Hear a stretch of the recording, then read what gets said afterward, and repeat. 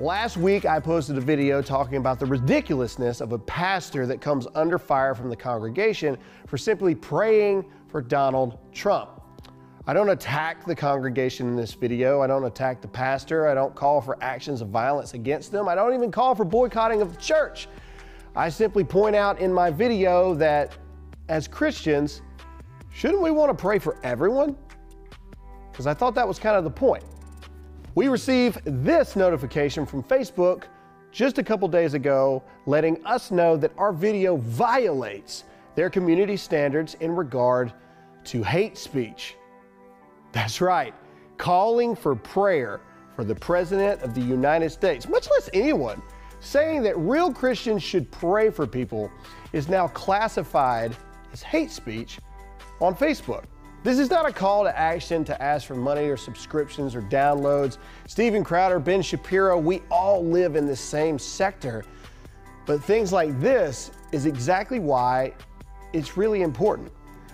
To live in a society where Miley Cyrus can push abortion, where Planned Parenthood can have marketing strategies on how to sexualize and glorify the murdering of babies, to have the glorification of child drag queens be featured all over the internet, to have members of Congress inciting violence and anti-Semitic slurs against people, but yet asking for prayer for the president is considered hate speech?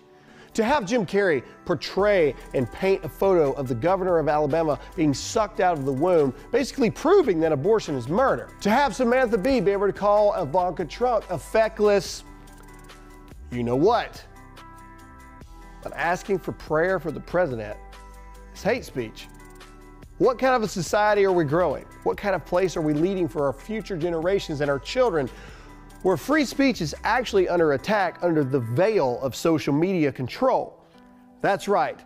Right now, to this day, there is an active attack on our First Amendment rights, and they're using social media and community standards to try to change the fact that they actually want to control what we say and what we think and what we feel for their leftist media narrative.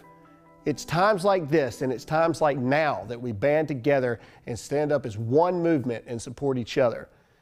Because if we don't, this will become the new standard of the American way.